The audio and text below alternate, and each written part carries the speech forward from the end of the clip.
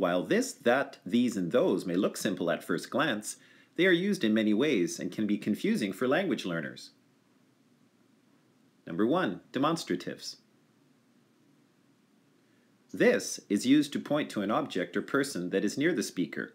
This is my book. Barb, I would like you to meet John. John, this is Barb. That is used to point to an object or person that is far from the speaker. That is my car over there. Who is that person across the street? These is the plural form of this.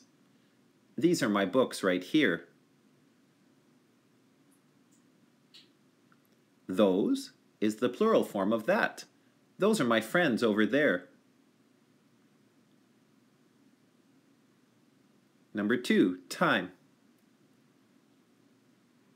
This and these are used to refer to current time or events. At a party. Wow, this is a great party. These days, people are shopping more and more online. That and those are used to talk about past time or past events. That was an amazing party last week.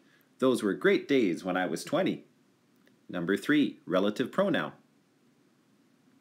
That is used as a relative pronoun to give more information about a person, object, or idea. Look, there's the car that I want to buy. Tina is the woman that I met at my birthday party.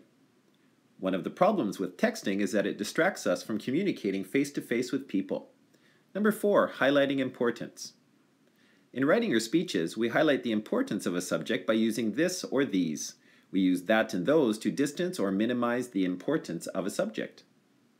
Texting can cause accidents. For this reason, police must crack down on it. These accidents might have been prevented. That you don't agree with me is not my problem.